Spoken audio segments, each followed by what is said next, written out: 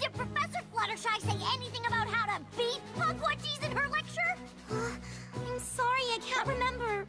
I'm gonna go ahead and guess it's not pillows, apples, or cupcakes. Wouldn't class have been about how to make friends with them? Guys, they're getting really close. Yona not scared! Yona have friends!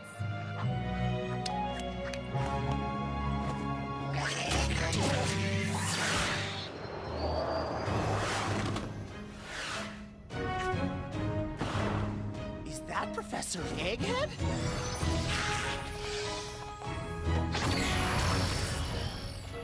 Oh, yeah!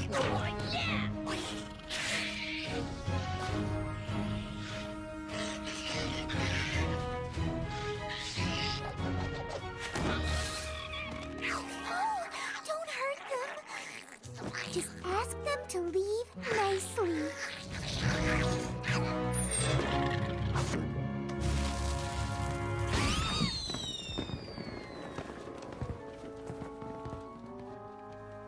Not bad! For Brony. Wow, they're amazing. I had no idea our teachers were actually cool. I've been trying to tell you. Oh, did you see that?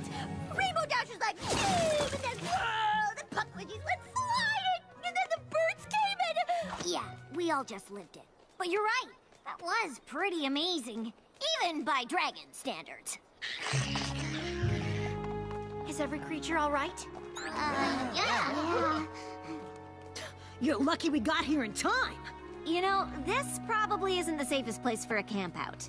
Does that mean you're going to send us back to our homes? Not exactly. We have another option in mind.